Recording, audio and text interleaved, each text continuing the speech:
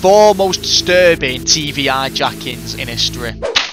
La la la! La la la! 4 most disturbing TV hijackings in history. For some reason, this is scaring me already. Then the defense, which hadn't put up a sack in 12 quarters. It's just creepy. It's Oh, I don't like it. Oh no, just... I don't like this one. I don't like this one. I'm gonna have to watch it though now. Oh, it's not even showing anything. It's just doing an intro. In 12 quarters, finally did. Oh, I just don't like. I don't like it. I didn't like the sound of it. Oh, I'm gonna have to watch it though. I'm gonna have to Perhaps watch the most popular TV hijacking is the Max Headroom incident. It's yes, likely you've seen it before. I've seen this before. I've seen an image of it. I didn't know what it was though. A man dressed in a suit, sunglasses, and most notably a Max Headroom mask. Max Headroom was a fictional character advertised as the first computer-generated TV presenter. He first appeared— What? How long ago was this? This is basically AI now. So is that AI? Is that not a real person? That's AI. What?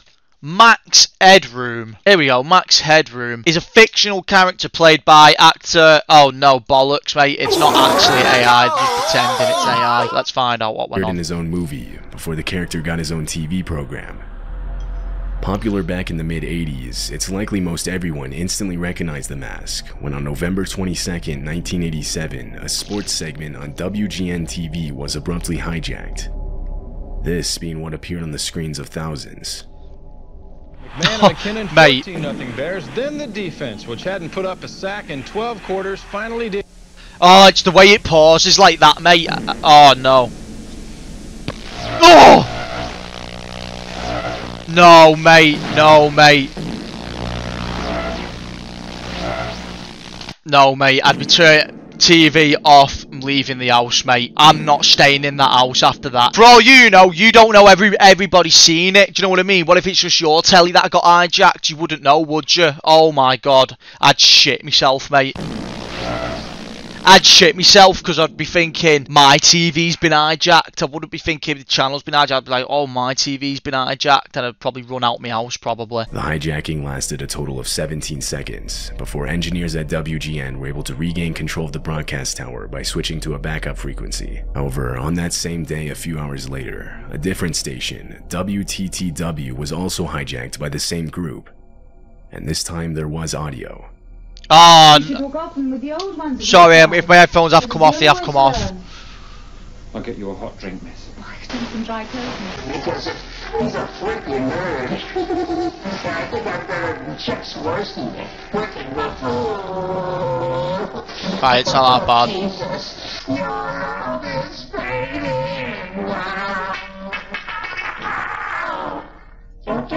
I'd be like, right through the TV. Right, this is what happens when I'm watching me telly. So straight away it's move the chair out the way, switching music, then gun. Then going outside my house, then go outside the house, have a little look round with me gun. And now even decades have passed with no sign of who's behind the Max Headroom mask. Mate, they may as well come out now. They ain't gonna get in trouble now. They may as well come out, and the people who did it may as well come out and say they did it and why they did it. On August 19, 1987, during the 4 p.m. edition of KNBC's Channel 4 News, reporter David Horowitz was interrupted by an unidentified man walking into the studio. The man appears in frame armed and hands David a set of papers. He instructs him to read them. And without another option... What, with his face, mate? What an idiot. Everyone can see your face. Pardon me? What is this? Let me see what it says. Alright. He's got a gun to his back. Alright, well let me read this. Folks, we have someone on the set who's standing here and would like me to read this copy which was just handed to me. You want to tell me your name or not? What is it? It's just yeah, name, face, doesn't give a fuck. And Gary, where are you from? The video was then taken off the air and replaced with a still screen. Oh no, I kind of want to know what it said. Monitors in the studio clearly indicated they were no longer on the air, but the reporters desperately tried to convince the man he was still on. He believed them and continued to let David read. I was warned in 1981 by someone with connections at the CIA to stay off the computers, that they didn't trust people on computers. when I began receiving disturbing calls from my parents, which led me to believe that something terrible was going on. I was then forced into a mental hospital in Tallahassee, where I learned that my brother-in-law had been driven insane in the same manner that someone was trying to do to me. After minutes of this, David finally finishes reading the statement, at which point the man sets down his weapon, and it's revealed that it was only ever an empty BB gun. Police entered the studio and immediately arrested the guy. He was Gary Stolman. He managed to get in the studio as a guest to an employee. His father, Max Stolman, would sometimes work for KNBC as a reporter. Once inside, Gary waited for the channel to go live. He ain't getting work off him anymore. Nice one, mate. Your dad's getting no work off him now. In July of 2007, WJLA, a TV station in Washington. I'm getting really nervous when these start because for so I don't know why, it just makes me really. Do you want to know something actually? Right, so when I was a kid, has your computer ever like crashed or like blue screen and it'll go like mate, it used to terrify the life out of me. Like if my computer blue screen went like I'd like throw my headphones off and run out the room. To be honest with you, I'd probably still get a bit nervous now. Like if my computer right now blue screen went well, especially now I'm saying it, if it actually happened right now, mate, I'm leaving the house. Genuinely. Was abruptly interrupted. But yeah, what I'm saying is I'm getting nervous before these videos starts because I'm really nervous for the video to just go off and then something else comes on. From its regular programming. Everything was going as usual when all of a sudden the screen went black and without. Oh, see, that is horrible, mate. I can't watch this. Sorry. Warning, this image appeared. Oh, no, I'm sorry. I can't look at that. That is fucking scary. Screen went black. And without warning, this image appeared on viewers' TVs. A close-up, grainy, black and white photo of two human heads, one smiling, one not. Viewers watching live were confused and honestly creeped out. The image was unsettling to say the least. It stayed on screen for several seconds with no movement and no sound, just the image. See, what's the motive, mate? What's the motive? Is it just like could it could even be people trolling just to like annoy people, wind people up? Or is there something horrible behind it? Do you know what I mean? That's it scares me, man. Before abruptly disappearing and returning to the station's regular program. I'd get so paranoid about it though if I was witnessing it live, mate. Do you know what? I feel like these days I wouldn't. For some reason, it doesn't seem that scary on a big flat screen TV. But if it was on one of those old box TVs, yeah, for some reason it'd make me dead scared. It made me paranoid. Paranoid's the word. They claimed the image was a still frame from an advertisement for the Oprah Winfrey Show that was scheduled to play later on. Basically, they reasoned that their system somehow glitched in showing the still frame. This explanation left people skeptical. Many searched but found no Oprah Winfrey advertisement showing anything resembling the still frame. It's widely believed the explanation was a cover-up for a successful hijacking of the station. Although, if this is the case, I don't know. I don't think the explanation's that crazy. I think it could genuinely be that, to be honest with you. Viewers that had footage of the incident found that after posting them online, they were mysteriously getting taken down. Oh. There are no surviving videos left on the internet today, and so footage of the incident is now being treated as lost media. What? Really?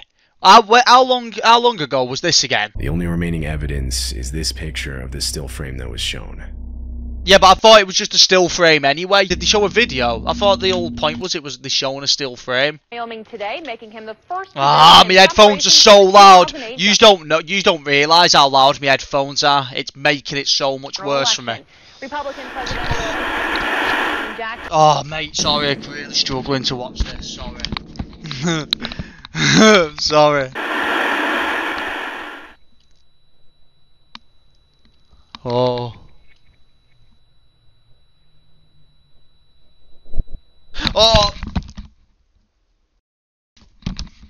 Oh, this is hard, mate. I can't watch this, mate. This is hard to watch. Fuck!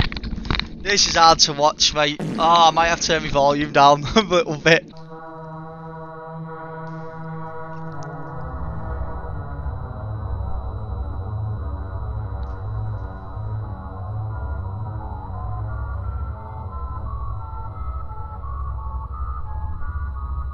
Okay.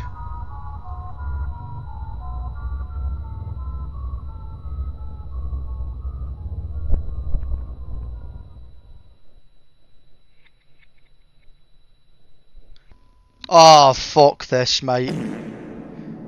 Fuck this shit, mate. Let's see if I can watch the whole video without taking my headphones off. I highly doubt I can. Oh! Fuck off, I don't like the music.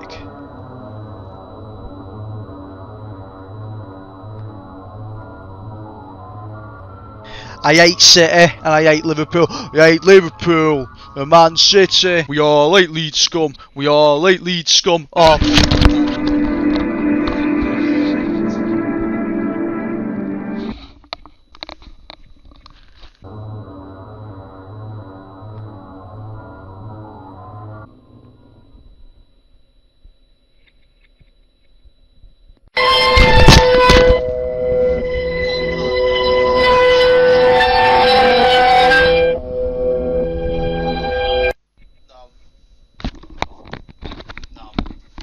I can't fucking watch this shit, mate. Thank God it's still bright outside. I can go outside after this in the daylight. Thank God it's not like 1 in the morning, mate, because I would not be going sleep after it. Do I be a bitch?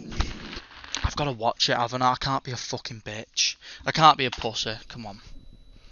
I've got to watch it. I was about to skip through it and just kind of skip through it and see what happens, but I can't do that. That'd be embarrassing if I did that. I've got to sit here and watch the full thing, haven't I? Oh, mate, I really don't like this. I really don't like this.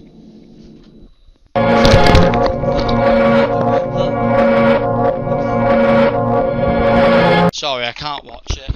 Wow. Oh my God. I can't watch it. If I don't watch the full thing, I'm such a bitch. Ah, what is that?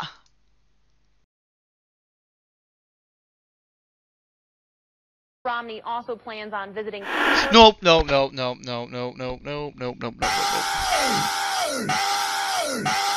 I'm done with that shit, mate. I ain't. Mate, that ain't real, is it?